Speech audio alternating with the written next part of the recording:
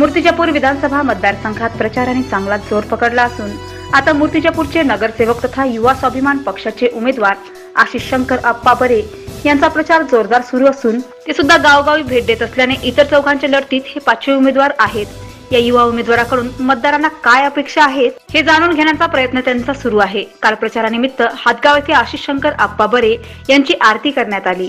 तसेच प्रचारानिमित्त घरोघरी जाऊन जनतेचा आशीर्वाद उमेदवार आशिष शंकर अप्पा बरे हे घेत आहेत। सगळीकडे तिरंगी लढतीचे वातावरण तयार झाले आहे, परंतु खेडोपाडी मूर्तिजापूर बार्शी टाकळी येथे युवा स्वाभिमानचे आशिष बरे प्रचार कार्य करीत आहेत व मतदार सुद्धा त्यांना कौल देण्याच्या तयारीत दिसत आहेत।